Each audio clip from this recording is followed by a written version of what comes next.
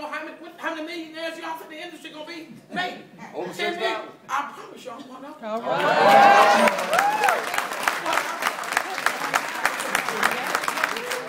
Wow. My name is Mike Singleton. I was a pretty big guy in the last company I was involved with. I was number 10 out of 70,000 people. Wow. Woo! Ow! Mike! I can tell you that all the money and all the success that I made there wasn't worth anything when I was getting phone calls from my team saying, man, Mike, they raised the price. Mike, they ain't paying anybody. Mike, people are qualified not getting checks. And I'm sitting here getting these phone calls while I'm sitting by at my new house with the pool and everything. I had all the stuff.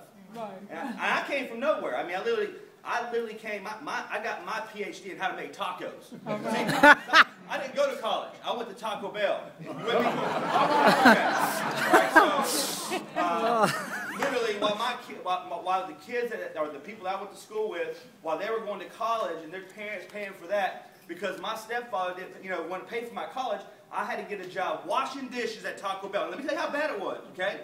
The guy next to me who was rinsing didn't have a social security number. Oh, man.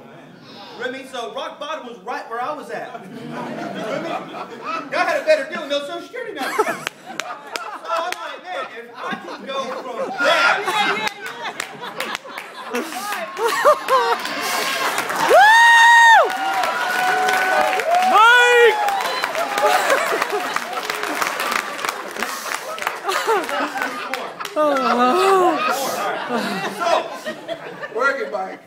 So when I got that call and I'm sitting here eating this awesome carne asada at my house by the pool, and I'm hearing my guy tell me this, I'm just like, this steak don't taste good no more.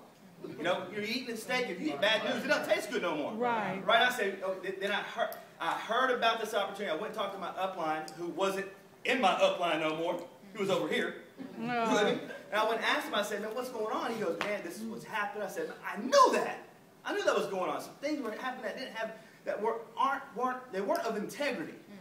And you got to have integrity. You can't have egotistical CEOs. Amen. You can't, because they're going to play with your money. They're going to do this the whole Geppetto thing. Yeah. And so, literally, I was like,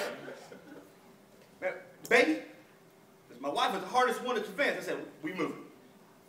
And when you have a good residual, I'm talking really good residual, and your wife will even turn on you like, I don't know what you're talking about. Baby, listen, you're emotional and I'm logical. I'm telling you, when the people aren't happy, they're going to leave and go somewhere else. You want to go there before they go, or you want to go and be at the bottom of the mid again, pyramid. I said, we're going now. And we came over here, we hit it hard. I mean, we didn't hit it hard enough, apparently, because we didn't fill the room up, with as many people as we should have. But I guarantee you, you'll see me in Venezuela. All right. Okay? Yeah. I guarantee you that, number one. And number two, we're going to have one of the biggest teams in this company for sure. Woo! Ow!